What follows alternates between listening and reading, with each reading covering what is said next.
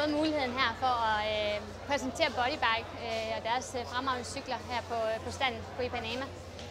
Hovedsageligt selvfølgelig for det brasilianske publikum, der kommer her i Rio. Det er en unik mulighed for ligesom at vise produktet frem i nogle fantastiske omgivelser. Body Bike brugte i starten Eksportrådet, fordi de blev godkendt som Vitus-virksomhed.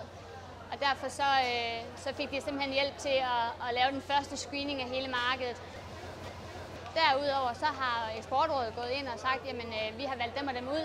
De har lavet en forhåndsgodkendelse, forhåndsscreening af de potentielle distributører, der var, hvor Body Bike så har kunne komme ud og simpelthen konkret besøge de emner, der kunne være interessante for dem. En lille virksomhed har måske ikke mulighed for at være til stede altid. Og her i Brasilien er det utrolig vigtigt, at man er her, at man ligesom viser produkter frem, men at man også har det personlige kendskab. Man skal ville det, og man skal have en god portion tålmodighed også. Og det er også en god idé kulturelt, når der er så stor en forskel, ligesom at tale med de mennesker, som har stor erfaring med det marked, man vil ind på. Fordi der er mange ting, man ikke selv er klar over som dansk virksomhed, og det kan de altså fortælle dig på forhånd.